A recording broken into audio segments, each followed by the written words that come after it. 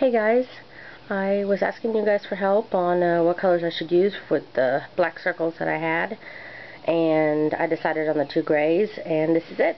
This is it complete, and it's got its holder and everything in it. But I think it really turned out great. I really appreciate the help, you guys. It was Dr. Swirly Crocker, I believe, was the one who suggested the two grays. And it really came out good. Tell me what you think. And once again, thanks a lot for your comments and your suggestions.